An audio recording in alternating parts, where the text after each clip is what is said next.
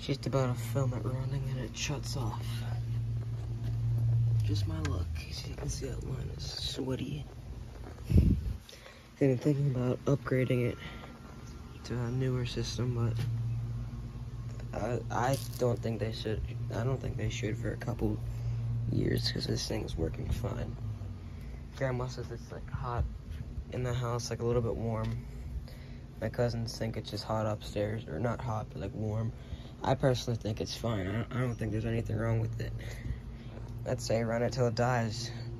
It's almost 30 years old, so next time it breaks, it's probably gonna be the end, but I don't think they should get rid of it right now, because, I mean, what's the point? It's almost 30 years old, and there's nothing wrong with it. And, like with the Carrier over there, that thing's only 9 years old. Replacing a 1993 Bryant. And so you can see it's in terrible shape. It still works perfectly.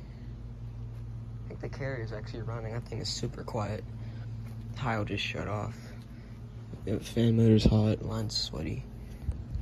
Alright, well, thank you guys for watching.